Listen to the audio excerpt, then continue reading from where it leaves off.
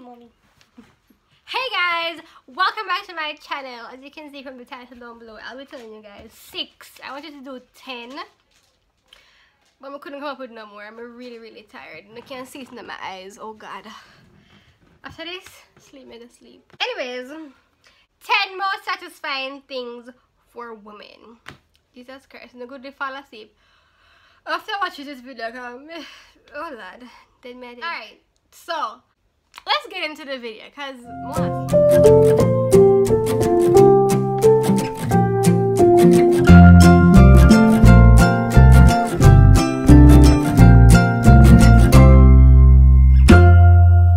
very first thing, happy head the list.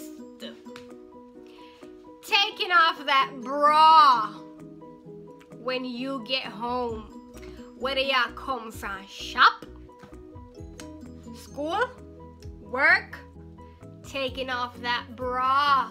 Let those titties free. Definitely. Number 2, washing your hair. Especially if somebody will wash your hair for you.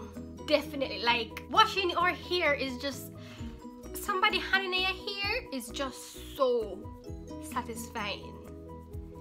It's odd, but it's satisfying. Don't forget this. Sitting under a blow dryer.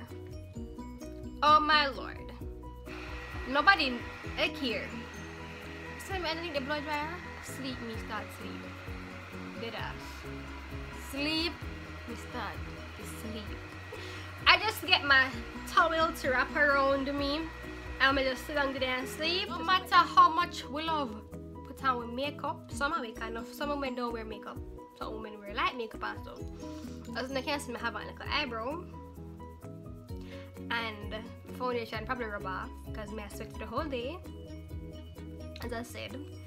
But me telling you, taking off your makeup as soon as you get home. So when I reach home, there's nothing more I want to do than just take off my makeup and my bra. Next one I find is taking that wig off. For all the ladies who wear a wig, me barely wear a wig. One wig me have, but I don't really wear it because I don't really like wig. I like my scalp to have hair. I like my scalp to breathe. You see me? Taking off that wig, sis.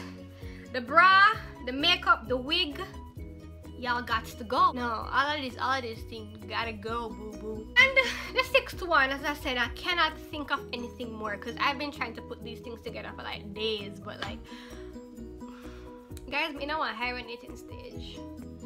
I don't want to go to sleep. So, getting our head massage. That kind of similar to when you wash your hair, especially when somebody did to you.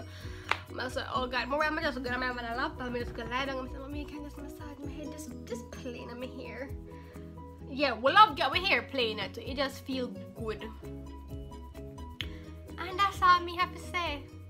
I'm tired, I don't know, I'm just tired.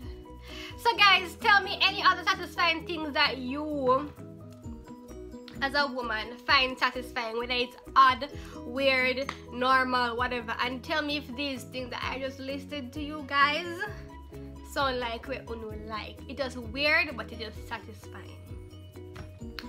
But why? There is something about taking that bra off though. Like, ain't nothing better than letting those titties free. But I'll tell no lie. I'm not happy head the list. No man, there's just something about taking off that bra, letting those boobs free, where you just say, yeah, the more satisfying feeling. Also, me know one more thing with me. You see when I go to school, things are hot. You see as soon as we reach home, nobody. That is why I cannot share room. This is why I have to get a single room. Me can't share room, cause guess what? You see, as soon as I reach home from school, every clothes gone, I'm just turning the fan, and I'm just like, oh, ain't nothing nicer than that. Yes, massa. Taking off those bras, taking off all your clothes, and just put it in front of the fan. Whew. There's just something about it. And me not gonna stop. But no man, something about the bra just hit me. But anyways, guys, I'm gonna sleep, I know. So I'll see you when I see you again.